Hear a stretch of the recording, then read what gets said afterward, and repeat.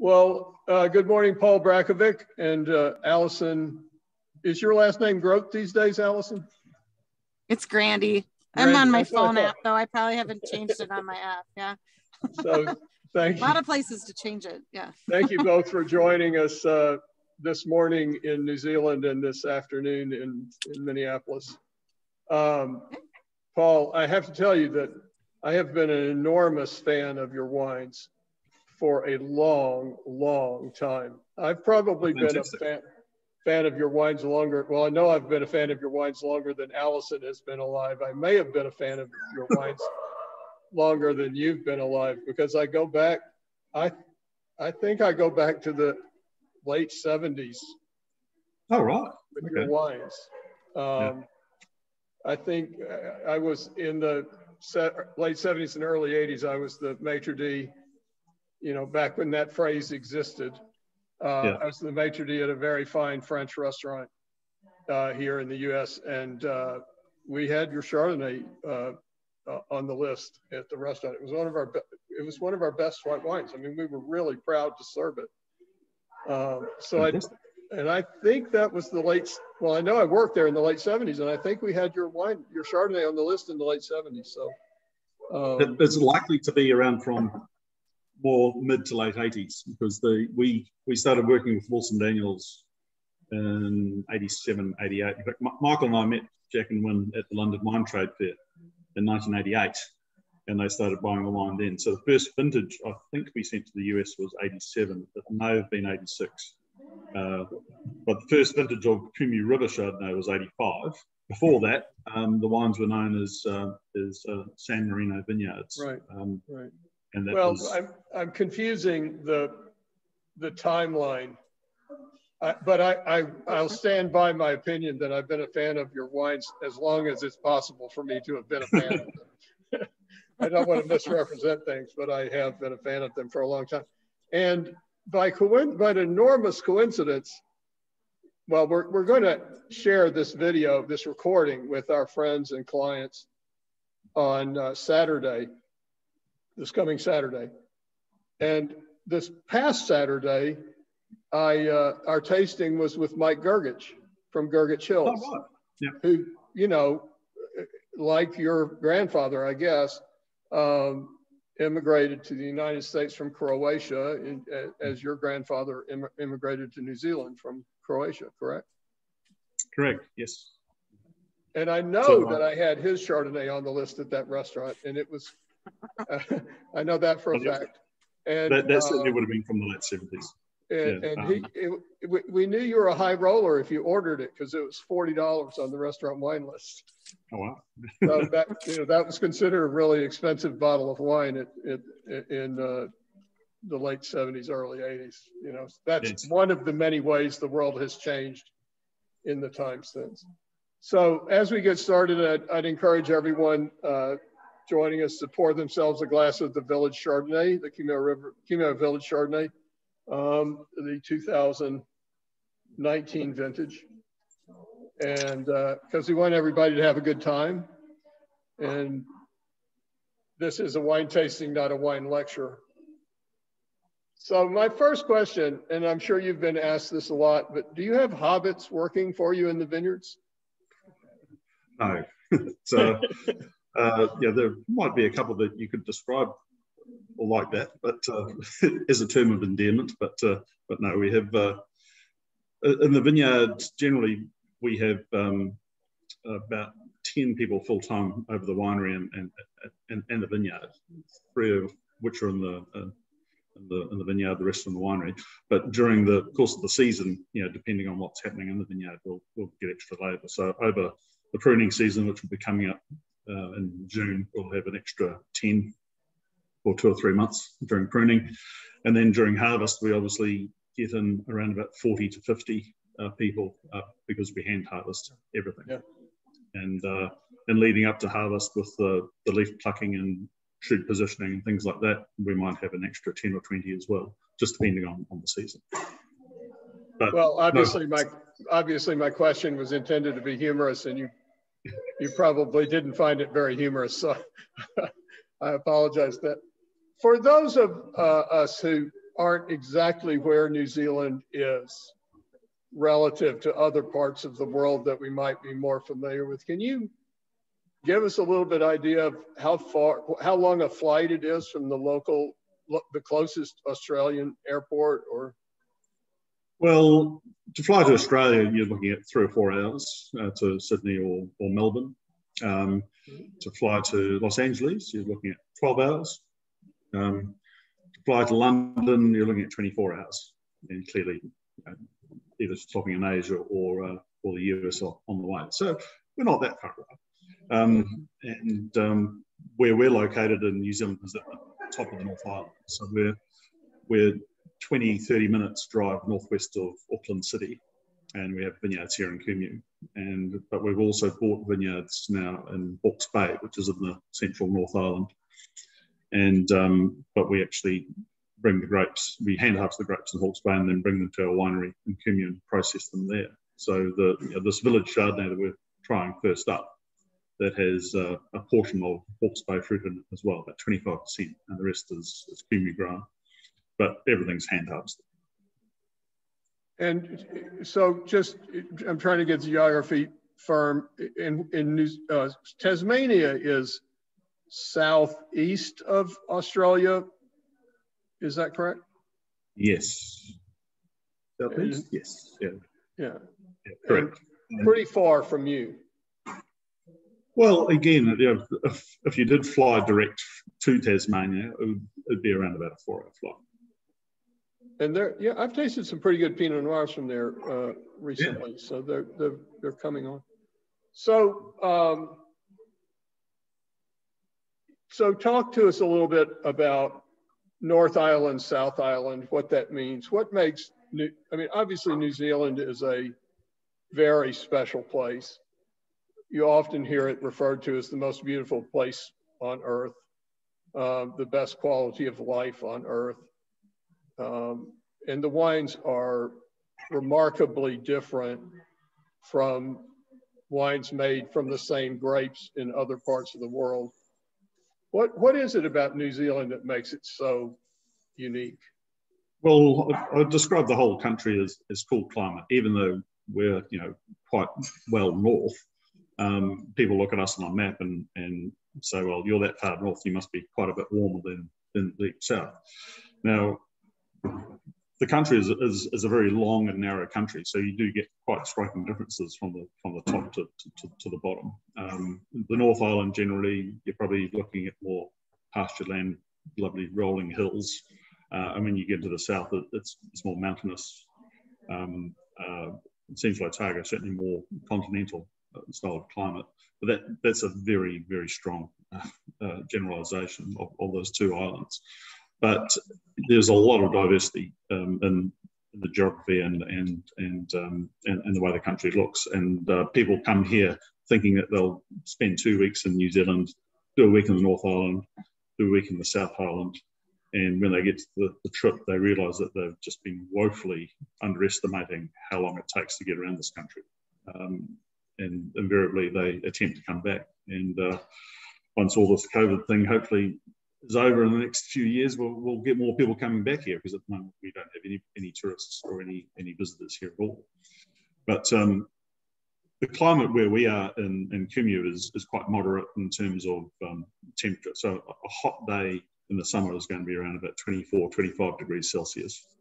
Occasionally we hit 30 degrees Celsius, but not often. And in the winter, a cold day is going to be around 8 or 9 degrees Celsius. We do get frosts here, but we don't get snow. Now, if you go to the deep south in Central Otago, clearly over the winter they get a lot colder, and their growing season can be a little bit shorter. But in the summer they can get quite warm. They will hit 40 degrees Celsius. But they will have issues both with spring frost and frost, very cold weather coming up towards harvest time. So I've been in Central Otago when they've had grapes ready to pick, and they'll get snow, and then all of a sudden it makes the fruit very easy to pick because all the leaves have died and all this red fruit's sticking out there. but they can get very vibrant, very bright fruit characters, particularly from Pinot Noir down there. I think as a general rule, that's what people do see in New Zealand wines. It's quite lively, quite bright fruit. And sometimes you do need to sort of temper it a bit because it can get a bit too intense. And that could do with with the light we get here. We do have very bright light, and it does seem to affect the vineyards and the characters we can get from the fruit as well. Tell me, what is your position at the winery? I look after marketing, sales, and exports.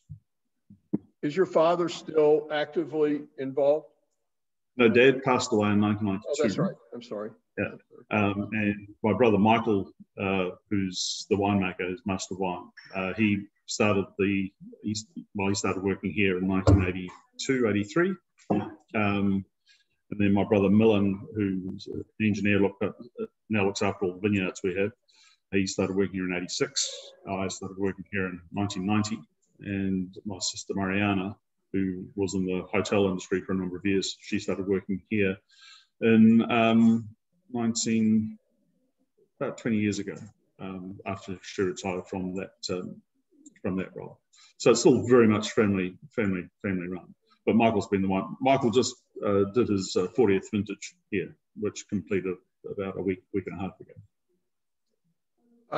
I was confusing Michael with your father when I asked that question. I apologize. That's okay. Some people have done that before as well. I don't mind. Well, in your picture on the website, you look like you're young enough to be his son. So I was a little. And how old were you? I mean, I think it's somewhat unique that all four of you want to be part of the family winery. In my conversations with people around the world the last year on these conversations we've been having, I think it's very unusual. How old were you when you knew you wanted to be in the wine industry the rest of your life? Or I think it was always there in the background, but I didn't actually make the decision to do so after I'd left university. So I was probably around 20, 21 when I thought, well, this is a really interesting business to get into. And also at that time, we had just started exporting. So I was still at university when I went with Michael to the 1988 London Wine Trade Fair, because Kumeu River had just started exporting to the UK back then. And that's when we and started dealing with them. So it was a good time for me to enter the business because, all the export opportunities were just starting. Well, talk to us about the Village Chardonnay, the 2019 Village Chardonnay. Well, the Village Chardonnay has always been the entry level, if you like, of the Chardonnays we make at Kumeu River. And initially, it was always there as a way to make sure the estate Chardonnay stayed at a very, very high level. Over the years, the Village Chardonnay has become more of its own thing, but still, the vineyards that go into this are the vineyards that aren't quite good enough to go into the estate Chardonnay. They're a little bit higher yielding, and not quite the density that we're looking for the estate Chardonnay. So as such, we've always tended to ferment this either in tanks or older barrels. We have now augmented this with some fruit that we buy from a grower in Hawke's Bay in the Dartmoor Valley. But it still sticks to that very much the aperitif style Chardonnay. It has this lovely, fragrant, almost Chablis-like character on the nose. And on the palate that comes through, it's very lively, it's very crisp. I like to call it the perfect aperitif Chardonnay and something you should probably constantly have in the fridge. It is something which you can quite happily drink by itself. It goes well with all the seafood type of things you'd expect it to. And as a style that you drink in the first 2 or 3 years of its life to maintain its lovely vibrancy and freshness. So the oak we use in this has about 25% barrel fermented, but the barrels are all older barrels, at least 5 to 10 years old, and the rest is tank fermented. We still hand harvest everything, so it still gets the same sort of Rolls Royce treatment, if you like, of the better Chardonnays. It is a whole bunch pressed. It's all wild yeast fermentation, and it spends around about 10, 11 months on lees before bottling. So it does, you know, it does lend itself to a little bit more complexity than just a fruity, simple Chardonnay. There's, you know, there's something a little bit more going on in the glass than just very simple fruity Chardonnay. With the old casks, you're not looking for any oak character in the wine. You're looking for some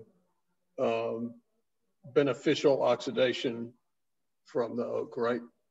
Well, yeah, it's fermenting in a barrel is quite different from fermenting in tanks, and you do get, as you say, a little bit that slow oxidative effect. And even though the barrels are old, you still do get a toasty character, if you like, from the fermentation in those older barrels. You just don't get the overt, you know, sweet vanilla oakiness.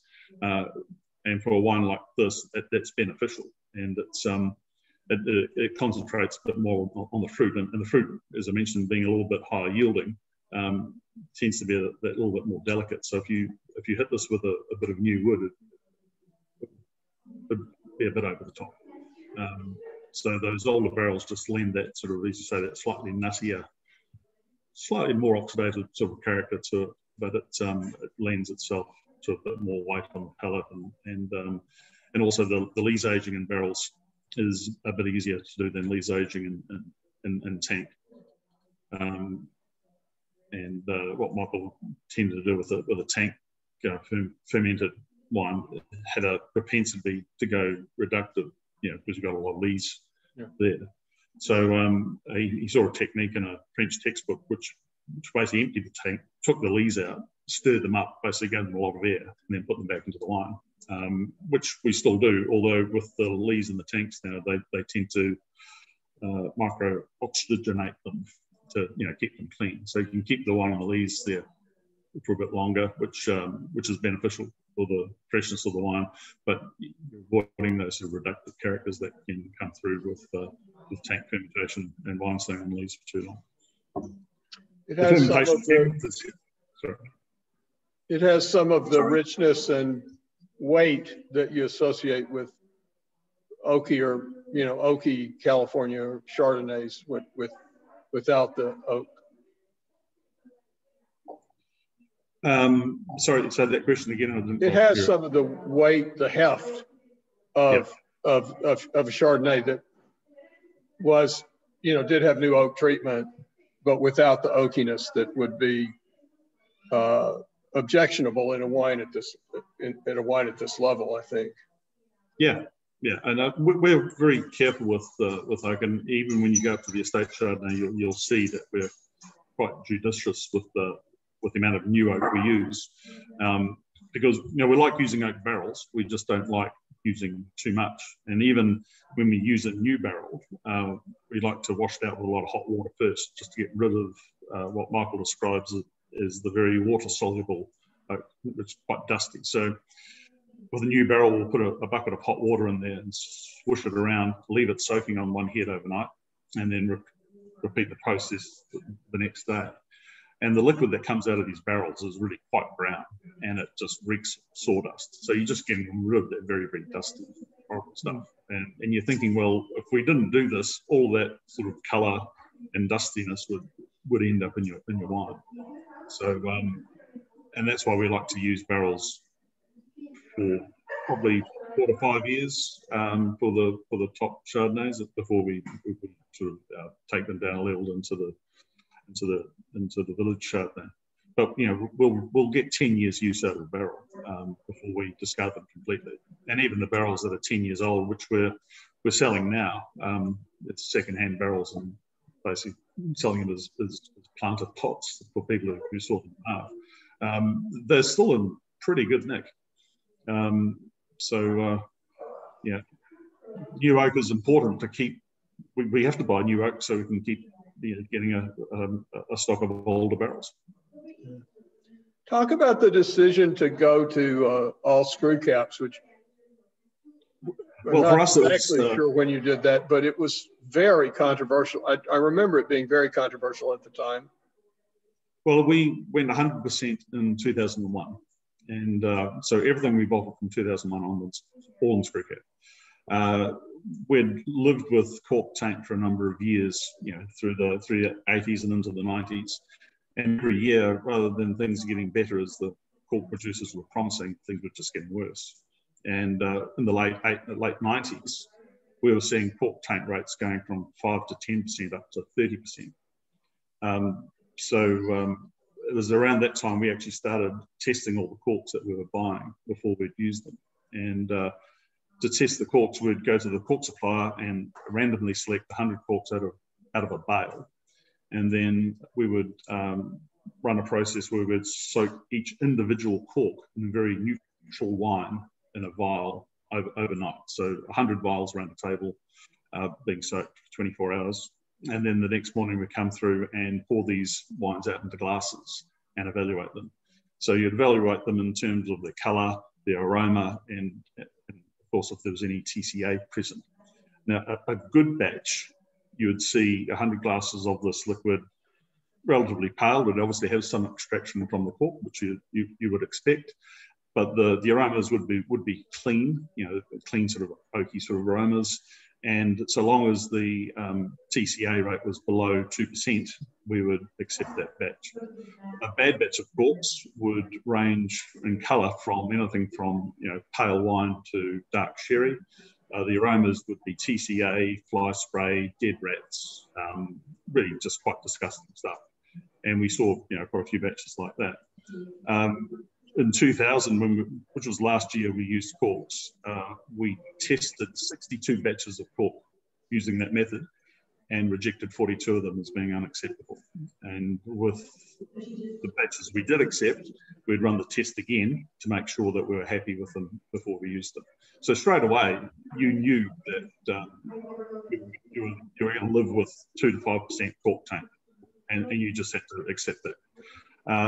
What became more prevalent that we started to notice after we used screw caps was that the variabilities that you get with cork. So not only were you dealing with TCA, but you were also dealing with leakers and also bottles that would oxidise. So in a case of wine which had aged for maybe say 5 years, with corks, you might get 3 or 4 bottles in that case which are really pristine, perfect. And then the others would be, you might get a TCA bottle, but the others would be different in terms of their sealing ability. So you get some sort of oxidation. And we were thinking, well, all of it should be like the good ones. And when we started using screw caps, that was what we started to notice. And one of the worst batches of wine that we had with a very high cork taint rate was, we had one lot, we had to bring back 600 cases from the US of our. So all of that got discarded. And of course, it was part of an insurance claim which had independent tasters coming in and tasting those wines. And 100 bottles they selected from that batch to taste, they only found 25% of them good enough. The rest were being affected by the cork in some way, shape, or form. And the other batch that we had, which was very bad, we isolated 200 cases of 1999 that we were anecdotally getting a lot of cork taint from. So we thought, well, let's open every bottle and we'll recork the good ones. And so 4 of us, myself, Michael, Milam, and Nigel, our cellar master here, would do 50 cases at a time. So 2 of us would have corkscrews opening bottles, and 2 would be tasting. So you pick up the glass and go, yeah, that one's okay, or that's cork that goes over there. So we're basically looking at TCA.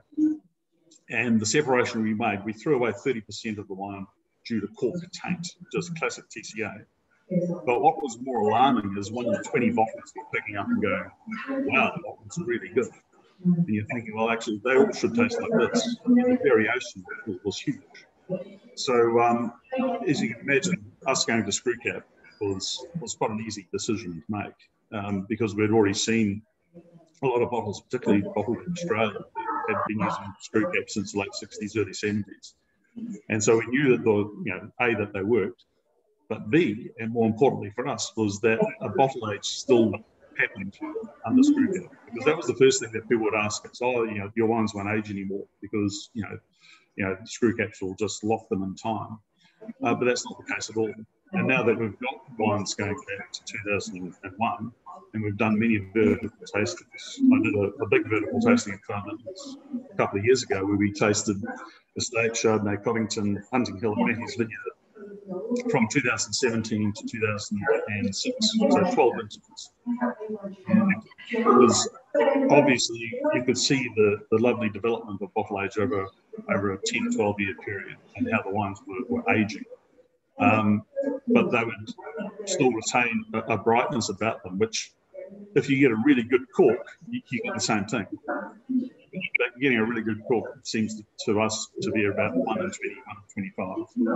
So at the end of that tasting that we did at the farm, I only sent 1 bottle of each wine. So it's 48 wines, 1 bottle of each. We did not have 1 bit. Now, if we were using corks, I would have sent 2 or 3 bottles of each, and I can guarantee we would have had problems.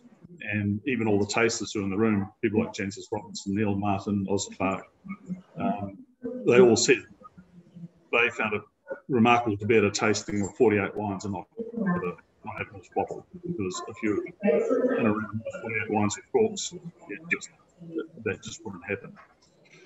So we are very, very pleased with the decision to go to screw cap, and we've never looked back, and we've never go back.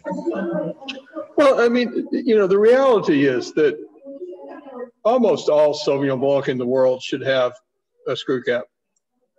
Almost all the Gamay, almost all the I'm not talking about Chateau Petrus, but most of the I'd be very happy to buy Chateau Petrus with the screw cap. I'd do it tomorrow. I'd be very happy to buy Chateau Petrus with screw cap, because I think the aging would be far more consistent and far better. Because even with the great ones of the world, you've still got the variability between bottle to bottle, and we see it with the bottles that we open. We open a lot of really good Burgundy and Bordeaux at the winery. And we just see inconsistencies with the closure, and you think, well, why would you do it? The next thing with, and you're seeing a lot of Burgundy producers going there is DM, and for us, you know, that is a preferable option to natural cork, but it's something that hasn't been around that long. But from what we've seen, you know, the sealability and the consistency is so much better than using natural cork. You know, to us, the natural cork, you know, I can't see any reason to use it. I couldn't agree with you more. I just didn't want to be quoted as saying that Chateau Petrus should change to screw caps, because I'm happy to say that. Well, you know, there's things about this that you know that concern me. If somebody comes in our wine store and asks me to recommend a bottle of wine for them to have with a grilled ribeye tonight, and I suggest a bottle of wine that I think is the perfect wine in their comfort, you know, price point, comfort level to have with a grilled ribeye tonight, and they take it home and they open it and it's corked, and they don't know what that means. They don't know what cork taint is. They're not going to shop with us anymore. Yeah. They're going to think that I recommended a bad wine. And that scares the hell out of me. Yep. And you know it happens. Yeah, totally. And then the other thing is, assuming that you're a .com billionaire and you bought a case of Chateau Petrus when your daughter was born with the intention of serving it at her wedding reception or something. And then 25 years later, you open a case, you open 12 bottles of Petrus that Lord knows what they're worth at that point, thousands and thousands of dollars a bottle if it's a good vintage. And you need 12 bottles to serve the dinner party, and only 10 of them are, you know, servable. Yeah. Well, I can guarantee all 12 will be slightly different. You know, we had a case where we bought a case of Pellini Montrachet 1999 Champ. This is a number of years ago, from a very, very good grower, on the basis of a tasting we'd been to, and thought, well, this is really impressive. So let's fork out the money and buy a case. And then one Friday afternoon at the winery, we thought, oh, let's open something decent. So we went and grabbed the first bottle out of the case and tasted it. And all of us were thinking, I'm sure it was better than this. Oh, let's open another bottle. So I opened a second bottle, that was corked. So we grabbed another bottle, which was really, really badly oxidized. So we opened a fourth bottle, which was absolutely brilliant. So 4 bottles before you got something which you could actually which was a true indication of what the wine's really like. Well, and to me, that's criminal. If they'd been using screw caps in Burgundy in the late 90s and early 2000s, they wouldn't have had all that problem with premature oxidation. Yep. No, I think a large part of wineries like that. Yeah. I mean, totally imagine how much white Burgundy was bought from Ramone. People like Ramone. I mean, you know, the top wineries in Burgundy, and the wines at 3 years old were done, finished. Yeah. Wines that should have gone 30 years were finished in 3 years. Yeah. Yeah. So it is, you know, it's too obvious a solution. It should have been done I mean, you know, I think somebody needs to invent a really, really cool device that you use to open a screw cap bottle. You know, that sings hallelujah or something when you unscrew the cap. Well, there was someone who in Australia, or somebody in Australia who I heard about, who could open it with his elbow and then roll the cap down his arm and catch it in his fingers. I thought it was quite clever. That'd be pretty cool. Well, that's enough about that. But anyway, I congratulate you. I felt this way when you made the decision. When I heard that you'd made the decision, I thought it was exactly the right thing to do, and I feel more strongly about it now than I did then. So, Thank you. Congratulations. Kudos to you and your family for making that what seemed like at the time a painful decision, but I guess wasn't. It sounds like it was the only thing you felt comfortable doing. Yeah, absolutely. So let's taste the Estate Chardonnay 2017.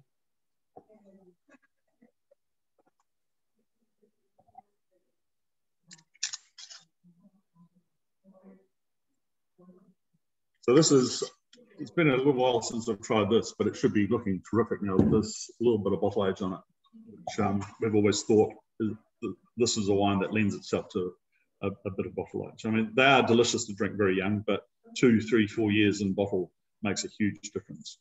2017 was a slightly cooler year, so we got quite crisp acids in the 17s, particularly the early part of the season was quite cool, and then we had a lovely, lovely summer. But it always was more in the sort of the grapefruit spectrum of Chardonnay rather than the peachiness that we've seen with bigger, riper vintages. But the 17 has always been just quite a delicious wine. So yeah, and now just with that little bit of bottle age on, so it can come through, and on the palate, typically you start to see a little bit more silkiness and complexity, and it just finishes with that lovely fine acidity, which I think just helps keeping the wine refreshing. And to us, you know, really good Chardonnay from anywhere in the world has to have that refreshment fact. It's got to have that lovely crisp acidity, and it's over here there was a bit of a movement, which was people were going away from Chardonnay because they found them too heavy or too rich and too layered. And to me, it's a bit like chefs making Beurre Blanc or Hollandaise. You know, when they're made really, really well, there's a freshness and a lightness of touch about them, which, you know, there's a lot of butter and a lot of richness to them, but there's something about them which seems light, and it's that balancing acidity. When they're made badly, they're gluggy, they're rich, they're heavy, and they make you feel. But if they're done well, it's you know, there's a refreshment factor there, and I think good Chardonnay is exactly the same, and that's what we certainly aim for with these. You're famous for making Burgundian style Chardonnay. What does that mean? Well, for a number of years, the wines have been compared with Burgundy, and you know, really that is the benchmark. And when we started making these wines in the 80s, you know, we were looking at, you know, how does Burgundy make Chardonnay? And there are a lot of similarities in terms of climate with New Zealand and France. But, you know, the hand harvesting, the whole bunch pressing, the wild yeast fermentation, the use of barrels, they're all key aspects of Burgundian winemaking, which we which we applied to what we were doing in Kumeu. We weren't trying to make white Burgundy, but if you're doing things in a very, very similar way, there are going to be hopefully similarities in terms of the balance and the quality of the Chardonnays that you're making. And a number of people in the trade in the UK in particular picked up on this. And one merchant, Far Vintners, Stephen Brough, who's the chairman of Far Vintners, the first vintage he tried of ours was 1987 estate Chardonnay, and it was served to him blind by a friend of his. And when he tasted it, he thought it was one of the better Burgundies he'd tried in a while, and was very intrigued to find out it was in fact a wine from New Zealand. So he was married to a New Zealander at that time, so he used to come down here quite often. And he tried the 89 out of barrel and loved it. And Far Vintners have actually bought every vintage of Kumeu River ever since. And Stephen's favourite party trick is to serve the wine blind to people. And he's told me many times over the years that the most common response he gets is, "Oh, it's definitely Premier Cru Burgundy from a decent producer." And most of the people he served it to have been surprised that it was in fact a lovely wine from New Zealand. So a few years ago, he decided to do more of a formal test of this, if you like. So in 2015, we did a tasting. This wine was in it. Hang on. No, it wasn't. Sorry, it was the 2012 estate.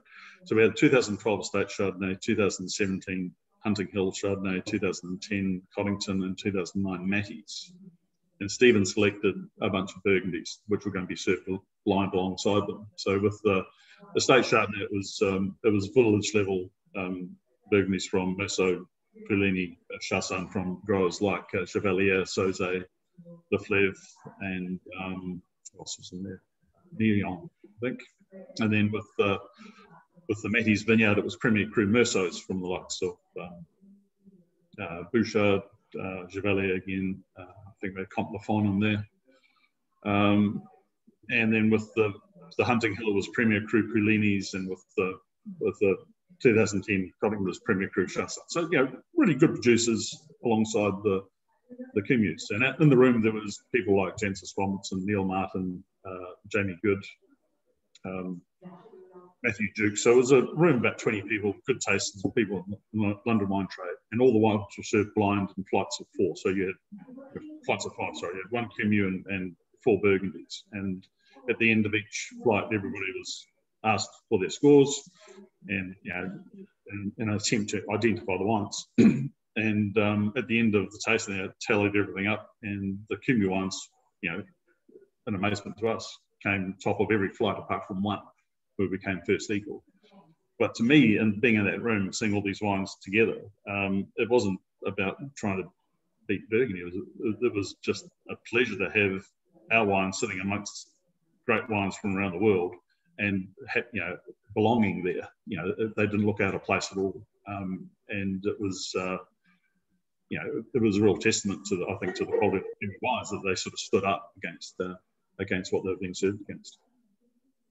Again, it's an amazing coincidence that last Saturday we had this tasting with Violet Gergich, and a similar event, of course, made her father very famous when his Chateau Montelena Chardonnay wine, Stephen Spurrier's Paris State, the Judgment of Paris.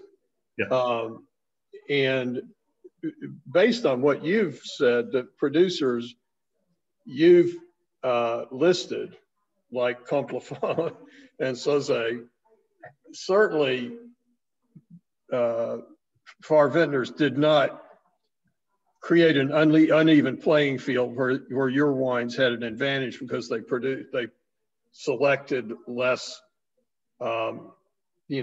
vaunted producers to. If you get my point, that no, exactly right. Against the best. I mean, Lafon, and you mentioned Domaine Leflèvre and Comte Lafon, that arguably the 2 greatest white wine producers in Burgundy. Certainly among them, Neillon. Yeah, so that's what I'm saying. We're very happy to be sitting there amongst names like that and holding our own. It was terrific tasting. Actually, Stephen Spurrier was supposed to be at that tasting, which unfortunately he didn't make, but he did come to the the vertical tasting we did 2 years later, the one I was telling you about before, when we did 2017 down to 2006. So he saw that, but would have been fun to have him at the other one, giving his connection of the Judgment of Paris. He was at an event at a restaurant I was involved with in Nashville, Tennessee. Oh, I don't know, 25 years ago. And I think I was probably more nervous about having him in the restaurant than anybody I've ever. And I've had some really famous people in restaurants over the years, but he's a lovely. He was a lovely guy. He wasn't the least bit, difficult or anything. It was just he was such a monumental figure at that time in the world of wine. There's a distinction between, I think there's an important distinction between trying to make great white Burgundy in New Zealand and making great New Zealand Chardonnay modeled after great white Burgundy. Yep. Does that compute to you? Yeah, totally. I mean, you make wine from the grapes that you get and the area that you're in. And when you look at, we've got 5 Chardonnays, and you look at your state Chardonnay, which admittedly is a blend of 5 different sites in this area. It tends to be a little bit richer and weightier, still complex. And then you have Coddington, another single vineyard that we have, which is even more layered and more complex. It just has that more luscious volume about it. But then vineyards like Hunting Hill, which is on a slope above Matty's vineyard, opposite the winery, which faces north, but undulates a bit towards the southwest on clay. But there's an iron pan a few meters below the surface as well. It produces a very fragrant style of Chardonnay. It's quite different from the other Chardonnays that we have, and it's very, very fine, it's very persistent, but it doesn't have the sort of the weightiness and the robust nature that you see in the estate of Coddington. And then Matty's vineyard, different again. So what we're seeing out of vineyards in Rays Road and Hawke's Bay, which we've just bought, which is all in limestone, we're seeing different characters again. So it's we are very much looking at making wines from the sites that they come from. But as I said right from the beginning, if you're looking to make great Chardonnay, you look at the benchmarks of great Chardonnay, which undoubtedly is Burgundy. And while these wines aren't Burgundy, we would hope that they sort of fit in the same sphere of you're looking basically for Chardonnay, which is of balance, texture, longevity, and ultimately drinking pleasure, which is what it's about. I mean, the whole idea of really good Burgundy and really good wines like this is that they're fun to drink and they're just quite delicious. And with bottle age, they take on an extra dimension, and that's what we certainly aim for. Do you think that wines age more slowly and gracefully and longer with screw caps than they do with corks? I think if you get a really good cork and a screw cap, you'll see virtually no difference in terms of their aging ability or the way they age. There's that misnomer that we've been hearing since 2001 is that, the wines need to age under cork because the wine breathes through the cork. The cork's in the bottle there to actually seal it, not to allow air in. And if it's allowing air in, it's not doing its job. And funnily enough, if you're buying wines at auction, which are 20, 30 years old, great wines, everybody looks at the ullage level. And the first one you're going to go to is the one that hasn't leaked. That's the bottle you're going to want to buy. The ones that leak, you go, oh yeah, they might be okay. And often they are, but still the ones you want are the ones that haven't leaked at all. And it's where the cork's done its job properly. It hasn't leaked, it's sealed it properly. And that's what you get with a screw cap. I mean, they're as airtight as we can get. They're not totally airtight, but they're probably about the same as what you'd expect with a good cork. And with our own tastings, that's certainly what we've seen. We've seen the development under screw cap being much the same as you'd see. In fact, if you put them side by side, you're hard pressed to tell the difference. But finding the good cork, that's the tricky one. I used to be one of the sommeliers at the Wine Spectator wine experience back when it would alternate between New York and San Francisco, and they would have those huge tastings, you know, with 1,000 people in a room. Yeah. And the main job of the sommeliers was to taste every bottle that went out to be served, so to be sure there are no corked bottles. Yeah. And so it's an unusual experience that I don't know any other situation in which you'd have where you taste 120 bottles of the same wine right in a row. Yeah. Which we would do. So they would assign, you know, each sommelier a wine, and you'd taste 10 cases of it. You'd open and taste 10, you know, 120 bottles. Yeah. Which in some cases can be a really delightful experience. And if it's you know, if it's just young vintage port, it's a pretty difficult experience. You know, you feel like your teeth are coming out of your gums by the end. But doing that quite a few times, your assertion is absolutely correct that in 120 bottles of wine, of the same wine, there are 120 different wines. Each bottle's different. Yeah. And there are a handful that really there's a handful that are corked or otherwise flawed. It's not just corked. You know, there's other problems with wine. Yeah. They can be light struck, they can be oxidized, they can be whatever. But you know, 120 bottles, there might be 15 that are not servable. And then there are 6 or 10 that are just absolutely glorious. Mm. And the difference between those is the cork, right? I mean, that's the only difference.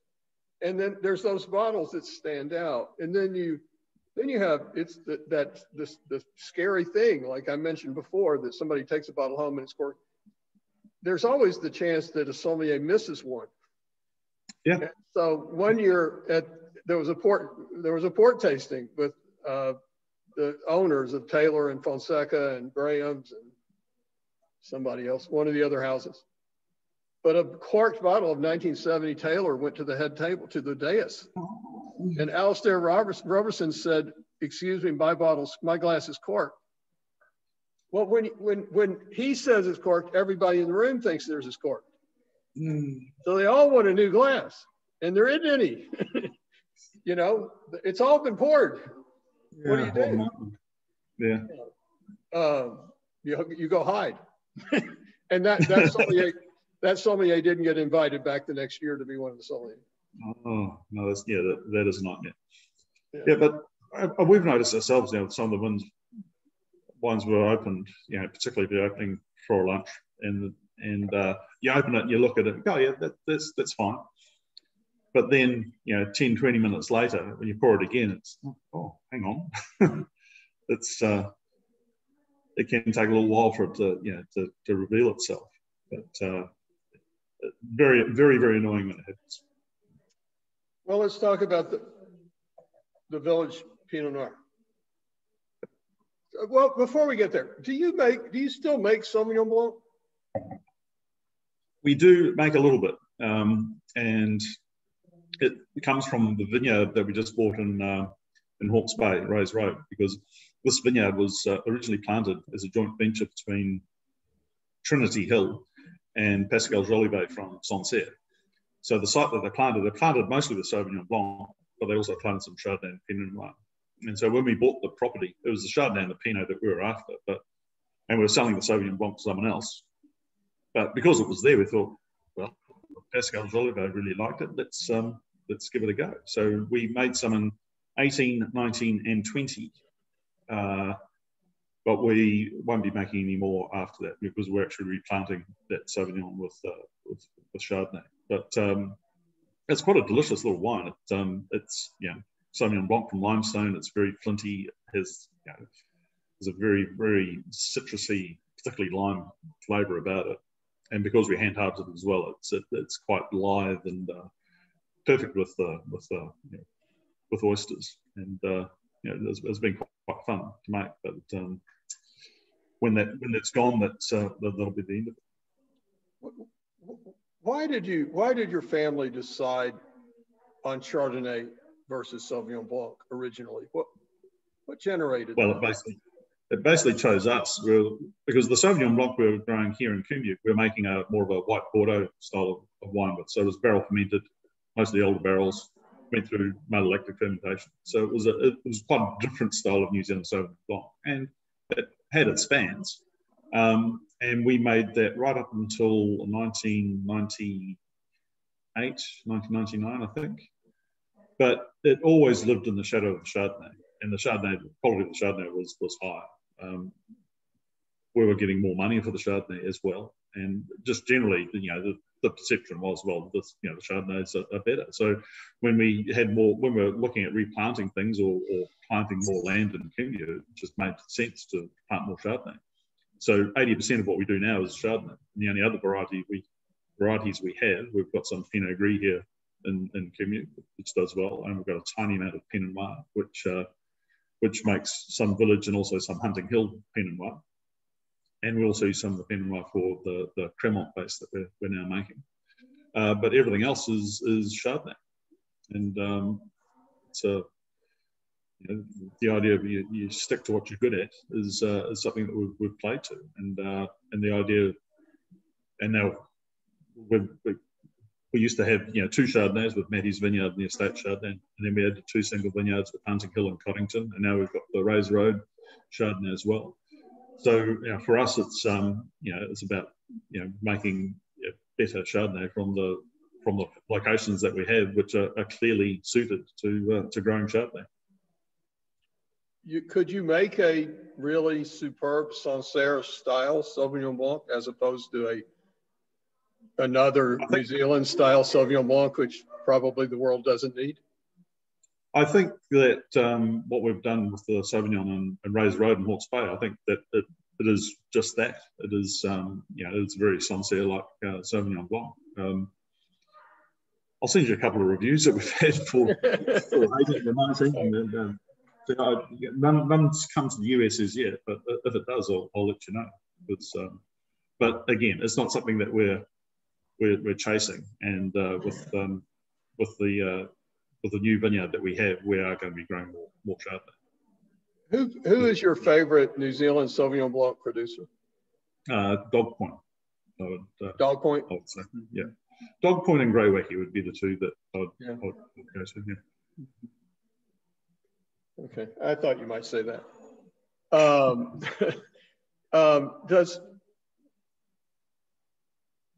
Who makes that Gimlet Gravels? Gimlet Gravels? Well, I'm blanking on the winery. The winemaker was named Stephen Smith. Oh, Steve Smith, yeah. He was with Craigie Range. He's now with Craigie Range. Yeah. Their wines, it's going back a while, but I've tasted some Craigie Range Sauvignon Blanc and Merlot that I thought were pretty good wines.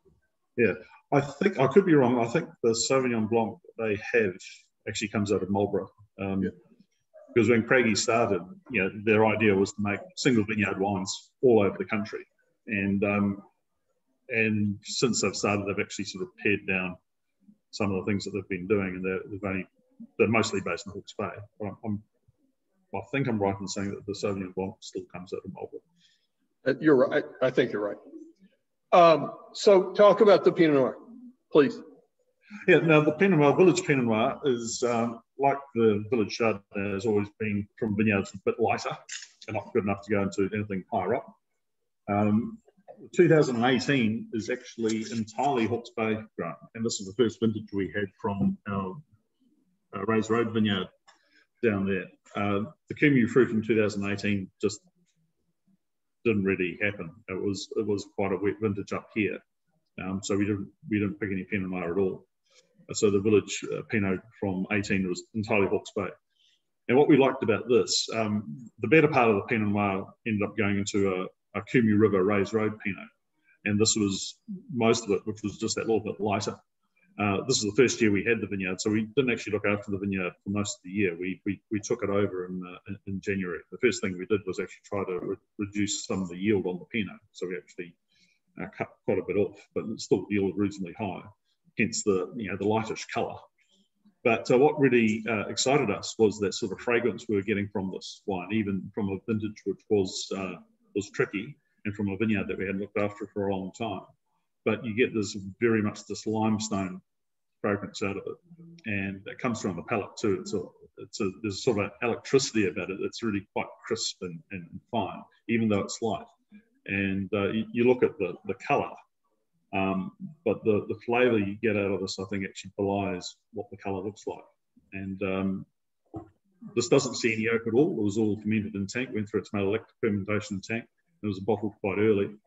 So yeah, it's just very, very pretty.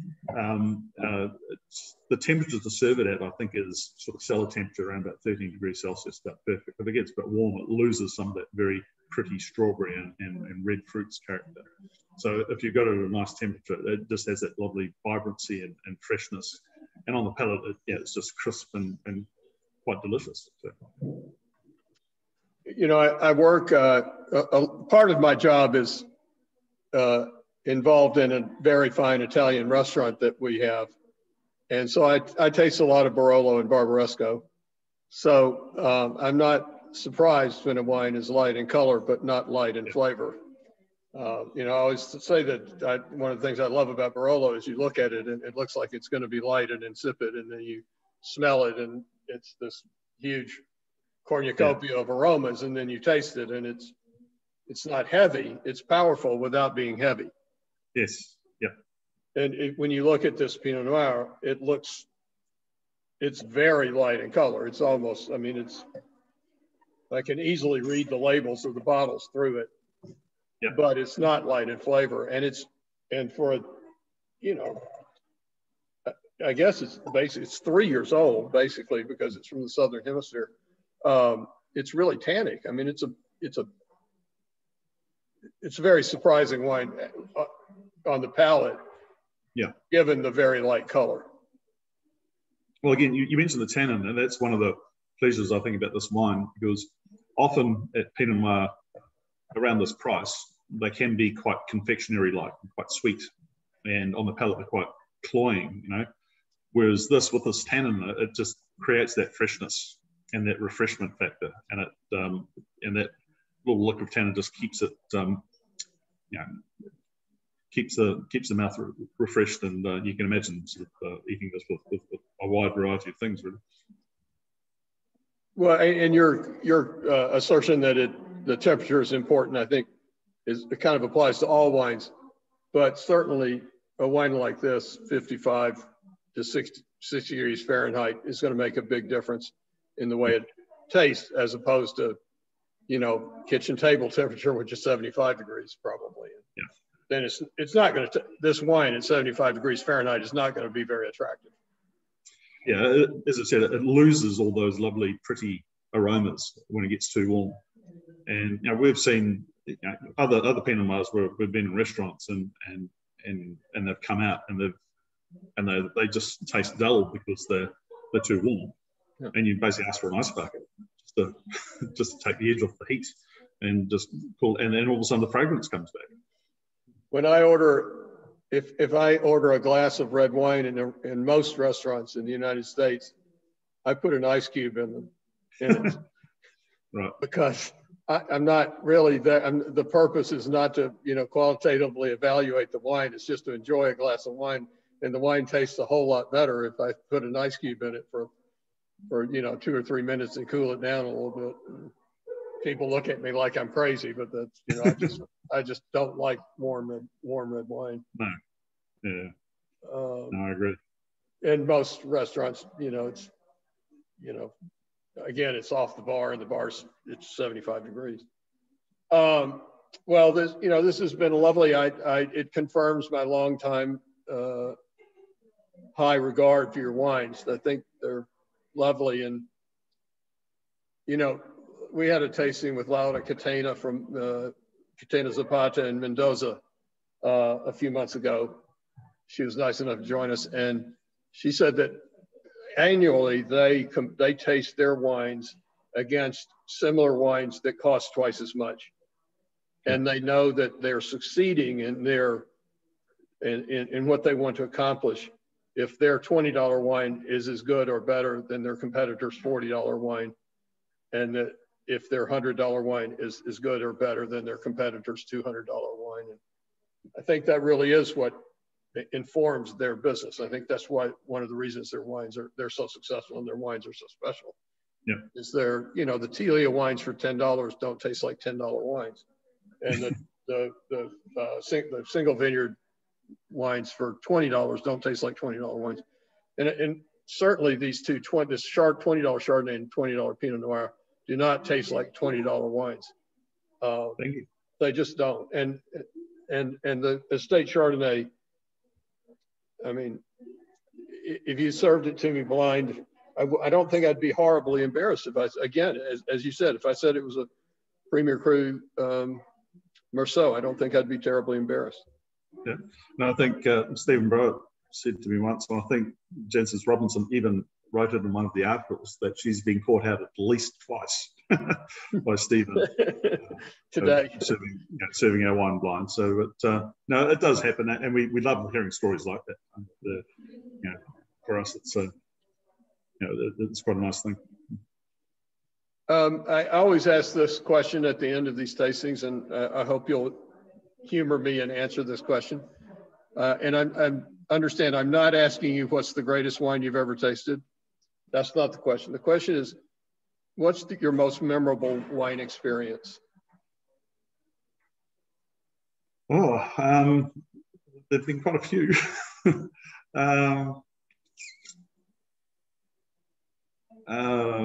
Perhaps it could be, I was lucky enough to be with Michael in the wine trade fair in 1988, and after we'd met Jack and Wynne, they took us out to dinner and served us some very, very good wine.